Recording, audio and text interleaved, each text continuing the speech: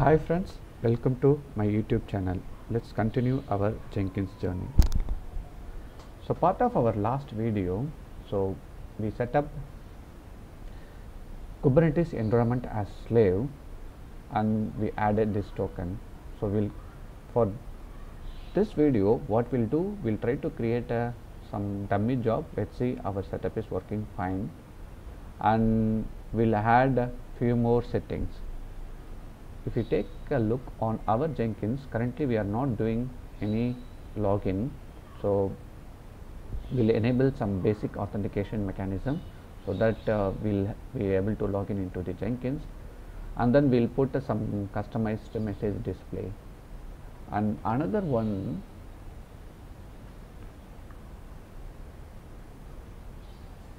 so usually this is used to show as a master node, but now currently it is showing as an inbuilt node, built-in node.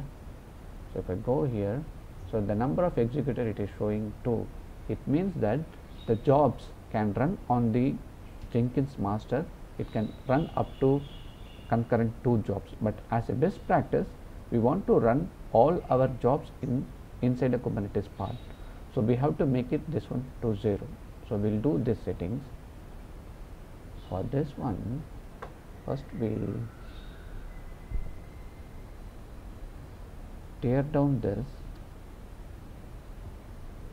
So we tear down.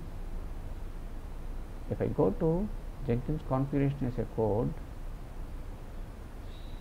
under that if I go to demos, if I go Jenkins, you can see this is how we have to put a custom message.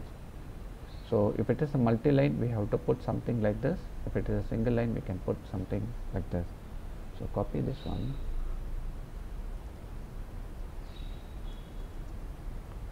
So I would say welcome to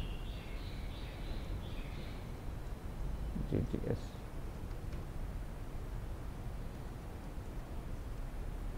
Channel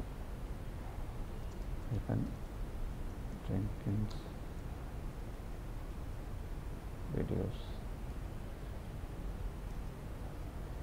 So here the number of executors we want to set 0. So let's copy here, make it 0. And another one,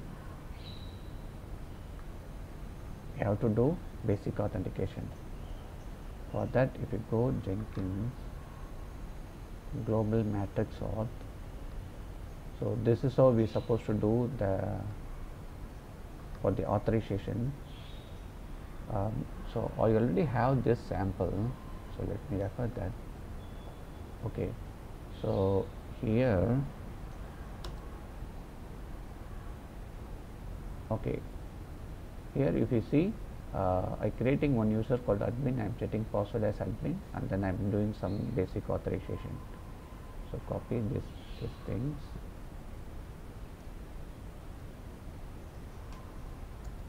and paste here. Okay.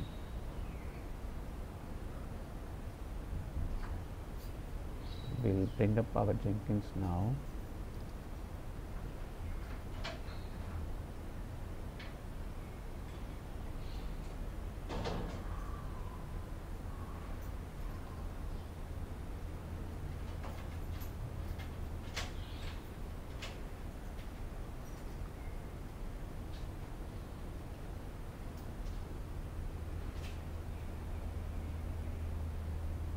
Okay, we can see all the permissions are set here, so it's fully up and running.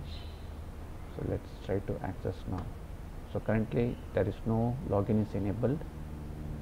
Let's reload. So you can see now the login button is enabled, so login into Jenkins, and our message also is displaying now. And we did one more change. So now the executor should be 0. If I go here, inbuilt node, configure, so executor is 0. So all our setting is working fine. So now we'll create some dummy job. Let's see how it is working. Let's create a test job. It is a pipeline job. Okay. So here, so this is a plugin site. So if you go to under Kubernetes, they have n number of examples here. So we have two types of pipeline. One is the declarative pipeline and another one is the scripted pipeline. Just for a beginning stage, it is better to start with the declarative pipeline. And this is the pod template example. So how we are going to run our job inside a pod.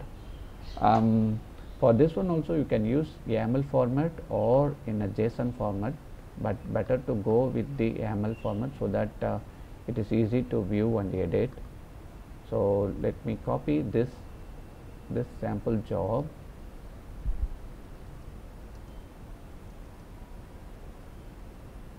Go here, go and paste here.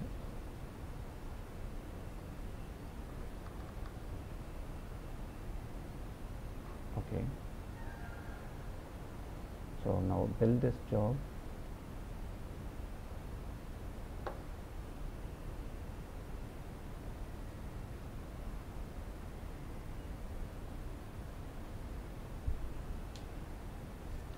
So one main advantage using the pod template concept, so we can have multiple images.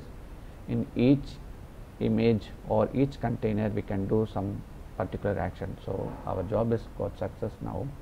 So if you see, we are using two images now. One is the Maven image, under that we are doing some action, and we are using another image BusyBox. That is the main advantage. So we can have n number of images. In each image we can do some particular task or a relevant task.